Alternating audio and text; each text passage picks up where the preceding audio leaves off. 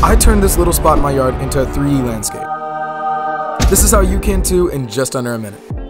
First off, I downloaded POLYCAM on the App Store. It's a really easy app to use, and you can do a lot of scans for free if you play your cards right. Then I went outside and tried to find a small scale environment that was pretty interesting. I photo scanned my subject and let POLYCAM do the work, piecing together my 3D model. Then I threw it into Blender, scaled it up, and boom, you got a landscape. It's gonna be super easy, barely an inconvenience. Oh! Next up, I went to Polyhaven to pick up some 3D models, as well as a new HDRI for our scene. Once I had all the assets gathered, it was just a matter of building out the scene. And slowly but surely, I created some infrastructure for our landscape. Also, quick tip, if you want your scene to actually look big, make sure the focal length on your camera is higher. I'd also recommend adding in a principled volume cube around your scene to provide more depth and make it look better overall. A final tip would be cover up any leaves or things that are way out of scale. I'll just use boulders, and I don't think they stick out. And yeah, as a result, we're left with a not perfect, but generally pretty good landscape as our scene. Makes you wonder, what other things could you 3D scan?